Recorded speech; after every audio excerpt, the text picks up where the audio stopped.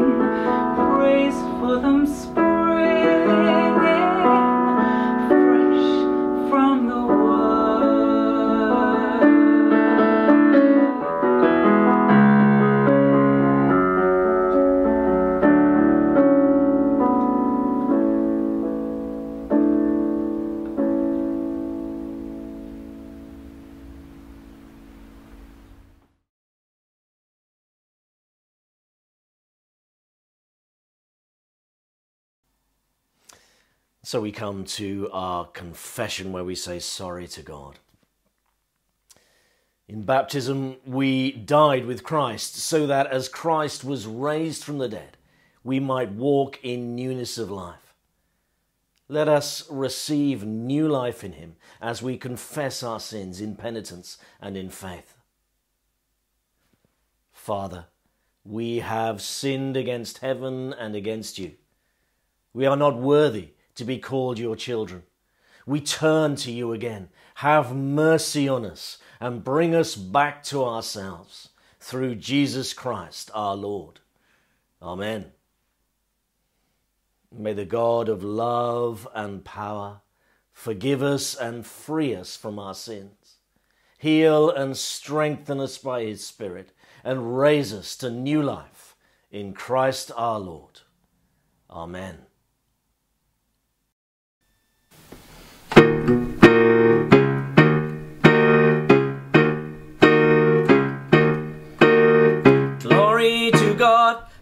Glory to God, glory in the highest. Glory to God, glory to God, glory in the highest. To God be glory forever. To God be glory forever. Hallelujah, amen. Hallelujah, amen. Hallelujah, amen. Hallelujah, amen.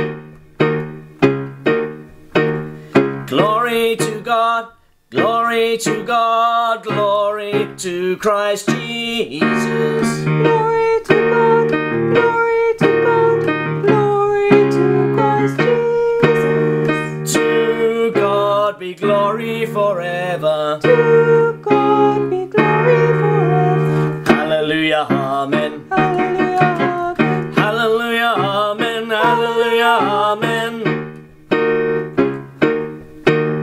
Glory to God, glory to God, glory to the Spirit. Glory to God, glory to God, glory to the Spirit. To God be glory forever. To God be glory forever. Hallelujah, amen. Hallelujah, amen. Hallelujah, amen. Hallelujah, amen.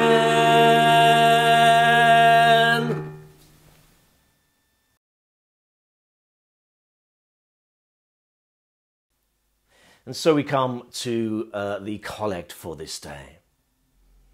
God our Father, whose Son Jesus Christ gives the water of eternal life, may we thirst for you, the spring of life and the source of goodness, through him who is alive and reigns now and forever. Amen.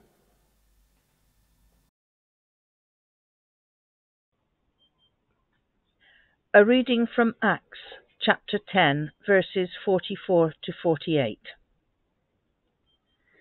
While Peter was still speaking, the Holy Spirit fell upon all who heard the word.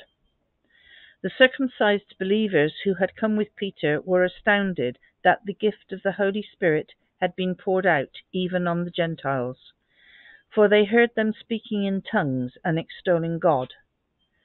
Then Peter said, "Can anyone withhold the water for baptizing these people who have received the Holy Spirit just as we have?" So he ordered them to be baptized in the name of Jesus Christ. Then they invited him to stay for several days. This is the word of the Lord. Thanks be to God.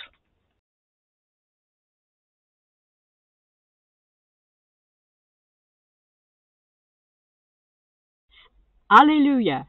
Alleluia! Go and make disciples of all nations, says the Lord, and remember, I am with you always to the end of the age. Alleluia! Hear the gospel of our Lord Jesus Christ according to John, chapter 15, verse 9 to 17. Glory to you, O Lord. As the Father has loved me, so I have loved you. Abide in my love. If you keep my commandments, you will abide in my love, just as I have kept my Father's commandments and abide in his love.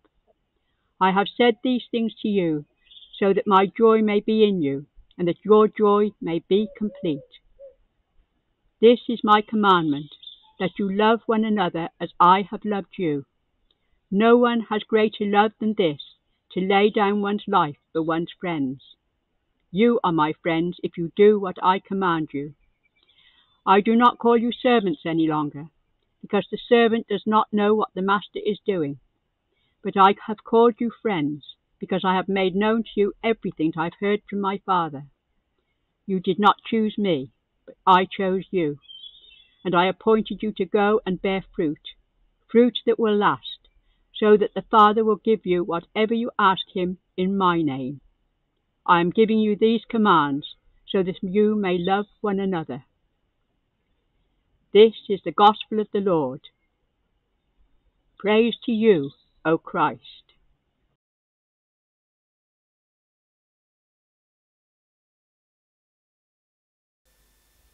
It's about this time in the Easter season, the fifth Sunday, that we might begin to think, are we still in Easter?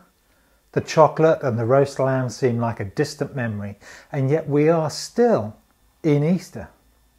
This Sunday is the Sunday to reignite and maybe re-engage. This Sunday is the day we refer to as Rogation Sunday. The next few days are Rogation days, days during which we focus our requests to God for a good and bountiful harvest in the fields and in our lives. Thursday is Ascension Day.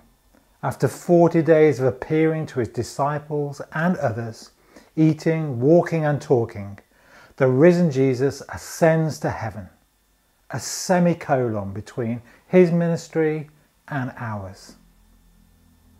10 days after that, we're at Pentecost Sunday, the giving of the Spirit and the beginning of what we now call the Christian Church.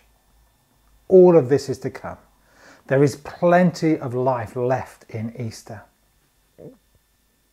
Today, though, Rogation Sunday is often used as a chance to turn our focus towards nature, to give thanks to God and in particular remember the farming community and their part in our complex society.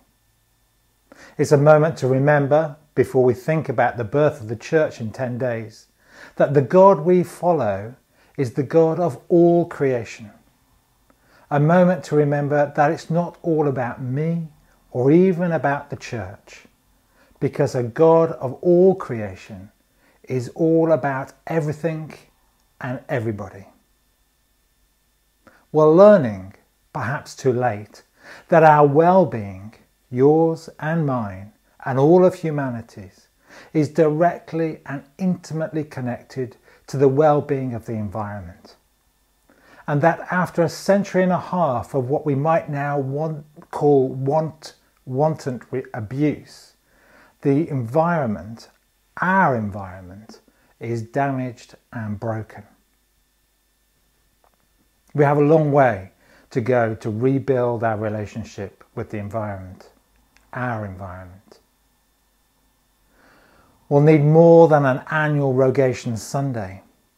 Thankfully, we are doing more than that, and we should keep on encouraging each other to keep going. We're also learning, perhaps also too late, that my well-being and your well-being is dependent on our well-being, the well-being of everyone. If the God we follow is the God of all creation, if the God we follow sent his only Son because he loved the world so much, if the God we follow is graceful enough to notice me, just take a moment to say that for yourself. If the God we follow is graceful enough to notice me, the broken, damaged, selfish, hurting, shamed and lonely me. If I am to be included in the welcome acceptance of a God who loved the world so much, if I am the recipient of grace and love, then how do I manage to maintain a position that excludes others? Let's consider Peter. He was brought up in a society of very strict rules, of who was in and who was out. He knew that he was out. He was out because of his profession, his family business of being fisherfolk. He was now doubly out because he was a follower of the discredited Messiah who was crucified and supposedly risen from the dead. Peter's whole brain was wired to think about who was in and who was out. And it takes example after example of inclusive grace to convince him otherwise. We get a glimpse of that in our reading from Acts today. Acts is some of the recorded history of the early church, the very early church, right after Jesus had risen and the disciples were working out what happens next. Through a dream and a vision and a messenger, God had managed to get Peter in front of a senior figure in the Roman army, Cornelius, and his household. Some people who were definitely out. People who were definitely outside of any blessing that God might give, and definitely not people that Peter would want to be caught talking to. Even so, Peter was in the middle of explaining what he had witnessed with Jesus dying and rising when the Holy Spirit shows up and fills Cornelius and the whole household. I know that just the end of that sentence, the Holy Spirit shows up and fills Cornelius with his house and his household, will provoke a lot of questions and perhaps uncertainty. We don't have time to explore that today. However, even with only a whisper of understanding of what that means, the point is this: it's exactly what had happened to Peter and the other disciples and 3,000 people at Pentecost just a few weeks earlier for him. The point for Peter is that if God had included me, the broken, damaged, selfish, hurting and shamed fisherman, then why would he not also include these people? Who am I to say they are out when they are clearly in? Rogation Sunday is a day to remember that God is the God of all creation, everything and everyone. When I am struggling to include someone, I should remember that God has already included them. There is nothing that should separate them from the grace and love of God. Not my own sensibilities, or my social position, or my intellectual stance, or my political persuasion, or what I think about ethnicity and gender and sexuality, poverty, language, accent, dress code, education, or religion. Nothing should separate them. If God has included them, then who am I to say or act differently? You are in. You're welcome. Come and eat and drink and celebrate. For the grace of God is abundant and soothing and full of peace. Amen.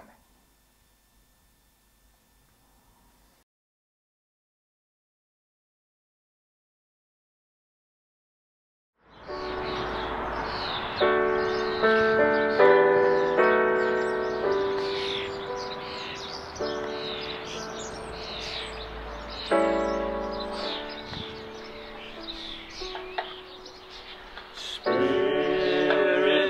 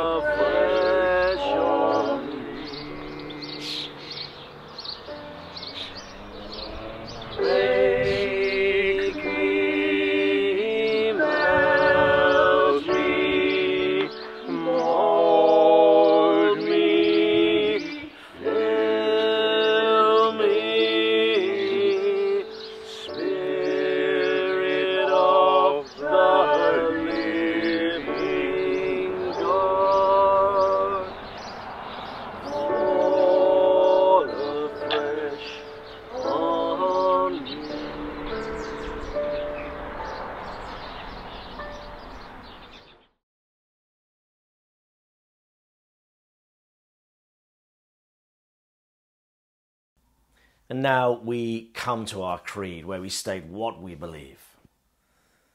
Do you believe and trust in God the Father, source of all being and life, the one for whom we exist? I believe and trust in him. Do you believe and trust in God the Son, who took our human nature, died for us, and rose again? I believe and trust in him. Do you believe and trust in God the Holy Spirit, who gives life to the people of God and makes Christ known in the world? I believe and trust in him. This is the faith of the church. This is our faith.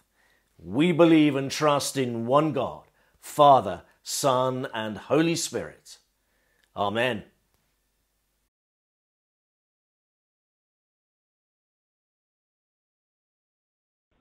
Today's Gospel passage contains Jesus' commandment to us to love him and to love one another as he loves us.